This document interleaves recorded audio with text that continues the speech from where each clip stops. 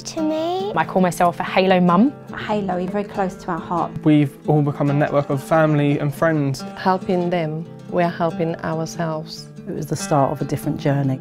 The Halo Children's Foundation is a charity supporting children and their families with bereavement.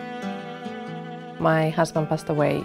I was looking for a charity to support my kids. And an understanding of the process of grief. The death of a loved one can cause confusion in the child. When children are going through that form of grief, it can be very difficult for them to express themselves. We were welcome. This was our new little comfort place. We are in a support network where we share our good times and bad times. To know that they're not alone, there are other children out there. We know how that feels. It's part of a group, unfortunately, we are a part of, but there are so many good things that come from it. For my kids to have a support that perhaps I wasn't able to see that they needed. Other people that understand the kind of things you're going through. We've already know that we've all lost someone. It was never directly about you're a grieving child. I'm not the only one who's been through the horrible stuff.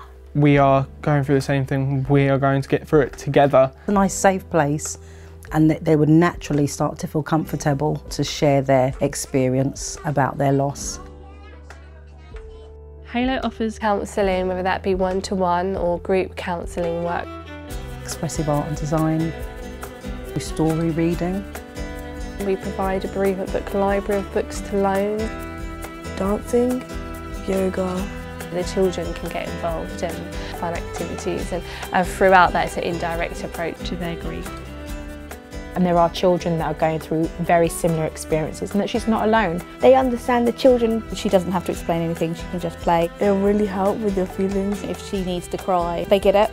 Halo has a number of valuable partnerships with organisations throughout the area, including the Into Centre in Uxbridge. They're our charity partner. We help them with anything. It's not all about what we can give them monetary. And we've done PR statements, we've been in a lot of the local press. And we've got the charity wall downstairs where they can make feathers in remembrance of someone they've lost. The charity provides a number of other resources to help children. The memory box, yeah, my son loved that. And she cherishes all her daddy's favourite things. My daddy's motorbike keys, and I've got one of his jumpers. I wrote down a dream. Me and my father, we were on the road, we were just like skating. She asked to go and visit her sister at the Woodland Burial to tell her about the memory box.